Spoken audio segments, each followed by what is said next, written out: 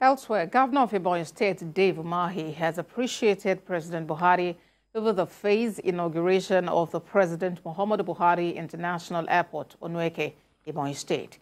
He also commended the cordial relationship between Ebonyi State Executive and legislative arms to actualize the state international airport.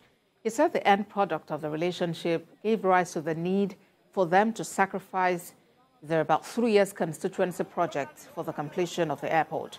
Governor Umahi affirmed that the airport will open up a new vista of opportunities, enhance trade investment, and generate thousands of direct and indirect employment opportunities. I remembered the toys of the founding fathers. I remember that nobody gave us a space.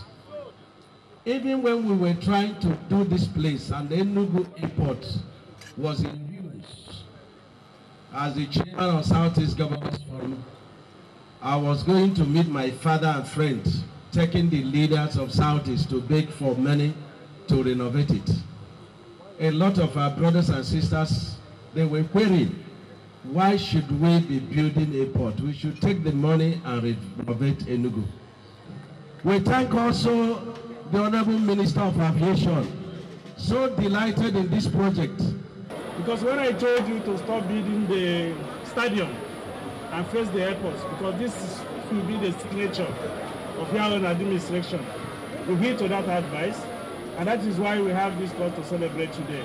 So it's a project that will enhance the economic viability of this state. We contribute to employment and so on. We are an agrarian state. We have products. You hear people talk about Abakaliki rice, which is, I mean, even before I was born, Abakaliki rice has become a household name in Nigeria.